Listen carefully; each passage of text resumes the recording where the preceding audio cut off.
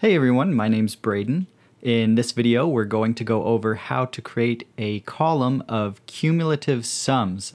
Just for a quick overview, here's a little animation that shows you how cumulative sum works. So we have a column of values, and we're going to create our cumulative sum column. In that first row, we have a value of 5, and since there is nothing to add to in the cumulative sum column, we will just use 0.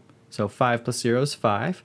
And then we take our 4 and add it to the 5 from above. And then we take the 6 and add it to the 9 from above. And then the 3 and add it to the 15 from above. And finally the 2 and add it to the 18 from above. So what we're doing is getting a running total for each column as we move down each row. Sometimes this is called a running total.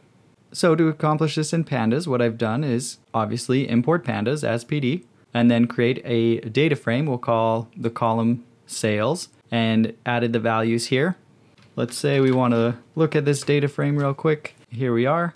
Now to create a cumulative sum column, we'll say df and we'll just call it csum for cumulative sum. And then what we'll do is specify the column that we want our cumulative sum on and call cumSum. So let's see what that produces for us. And we see that we get what we expected based on that previous animation that we showed. So 5, and then 5 plus 4, 9 plus 6, 15 plus 3, and 18 plus 2. This obviously works best if you don't have any missing values. But if you did, let's just copy this data frame here. And this command here. And then we'll say that this 3 is actually missing, so we'll say pd.na. What we can see is that when we have a missing value, that cumulative sum just skips over that row. So in most cases, that's a handy feature to have, but we should be aware of that just in case we were summing the number of products for a month and we had a missing month. That might throw off our yearly totals or other statistics that we're trying to produce. If you have any other questions, please leave them down below in the comment section, and I'll do my best to get back to them.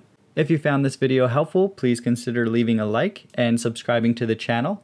I try to put out a weekly video on tips, tricks, and tutorials related to data science topics.